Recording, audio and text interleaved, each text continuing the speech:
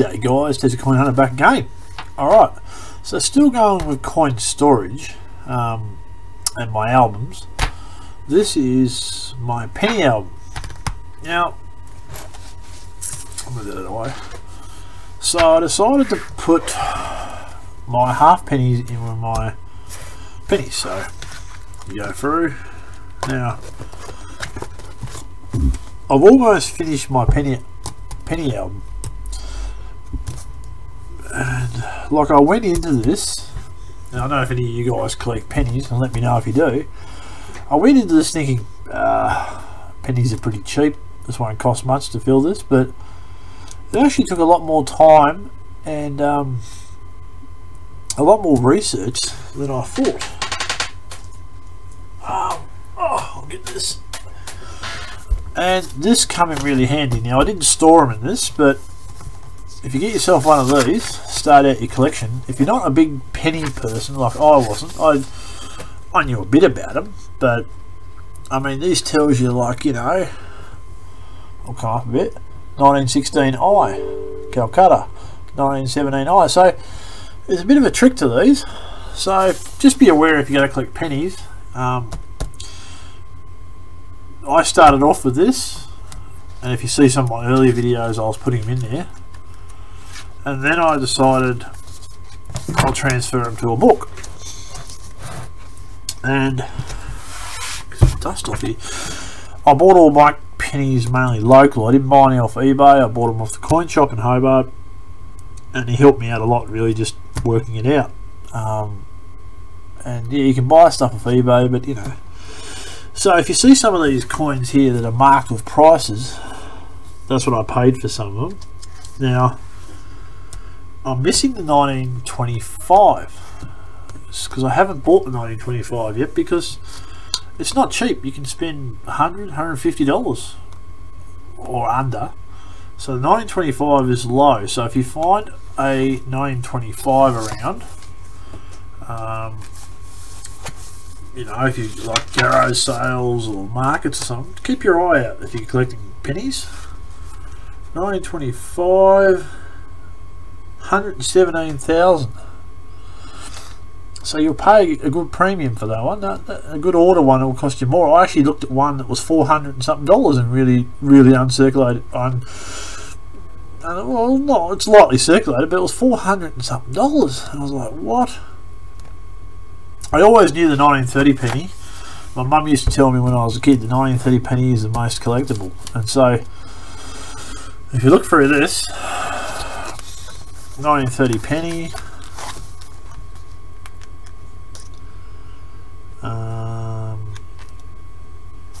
1930, estimated 3,000. So you can see why they're so hard to find.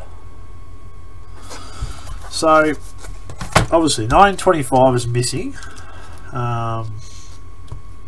There's a few other years that are expensive too, and I'm missing one there too, and that was 1920, I think. 1920.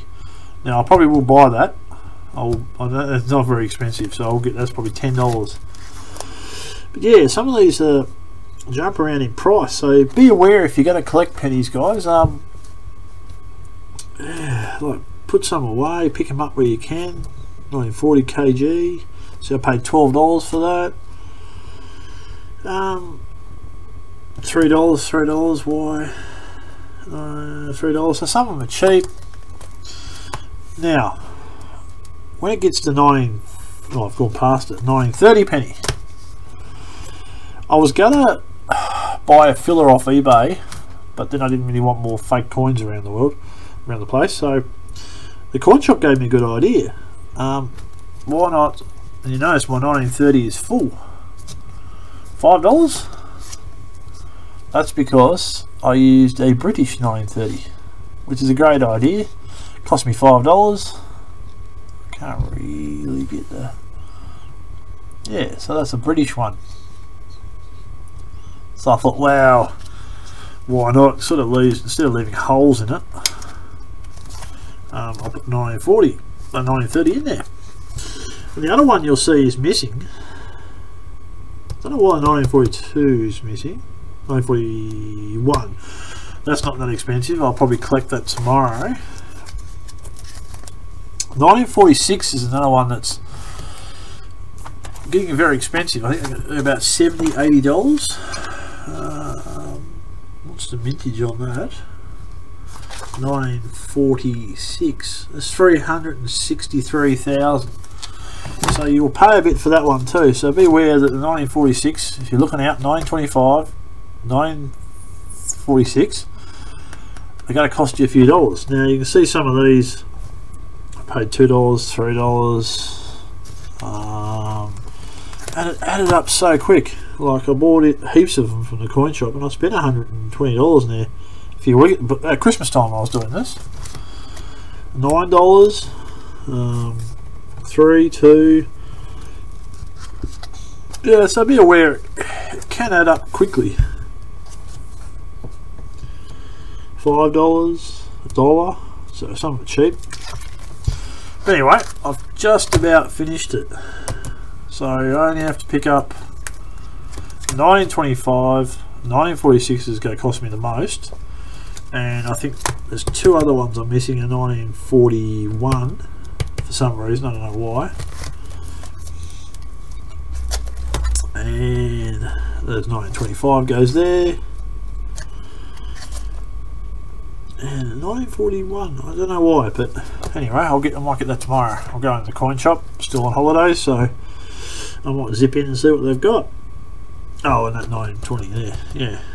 So 25 and 20 there, so I should only be left after tomorrow with 925 and 1946. I don't know if I can justify the $100 some to buy those two, but I'm getting pretty close to filling up my pennies.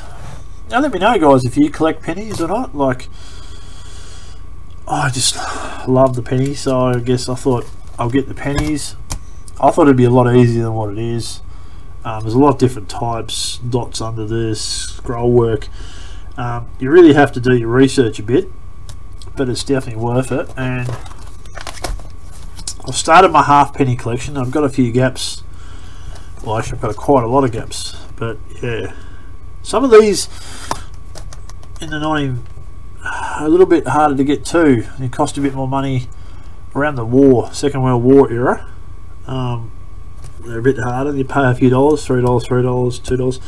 A lot of these I already had. I got a few at at markets and stuff. So just keep your eye out, guys. At markets, you know, garage sales, whatever you can find pennies. You know, put them in your collection. But these are still all the same. 2x2s into the thing, and this one has got extenders in it. So I'll push it out. Yeah, so they'll put extenders in that. So these unscrew, and you buy this extender piece. Oh, sorry, and the camera would be useful. So you can put in more of these. I'll put that back down. Can't find where it goes. Oh, here we go. Screw that back in. Whoa, it's falling apart on me. Okay, so it means I can whack more of these in whenever I want and extend it. So I don't have to buy another $25 album.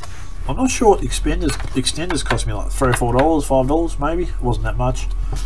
And then I can put some more of these in. So I've decided to keep my half pennies and full pennies together in a collection, and I'll probably eventually,